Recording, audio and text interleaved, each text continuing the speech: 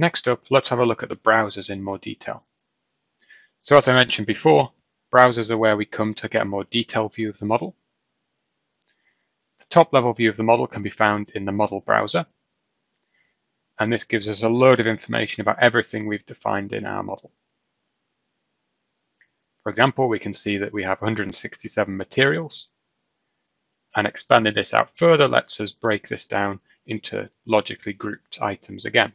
So I can see how many elastic materials, if we've got elastoplastic materials, what formulation they are, and so on. And each of these browsers can be drilled down into just using a double click. And this opens our material specific browser where we get even more information that's required. So I can quickly just sort our columns and get all the information we need straight up front. Selecting any of these items gives us an entity editor where I can make direct edits to the material settings for individual items or for multiple selections. Browsers also contain a search bar where the user can additionally filter these items to make it a little bit easier to find what we're looking for. For example, let's build a material filter. So I'll enter the search tool, and straight away we've got our previous searches, which it's saved, or we can build our own. And this has an automatically intelligent filter. So I can see all of the items I can filter on. I'll start with type.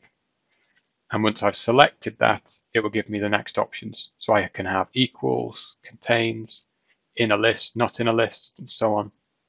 And again, once I've hit equals, it gives me the options that are in this particular model. So I want to find all elastoplastic materials and hit enter.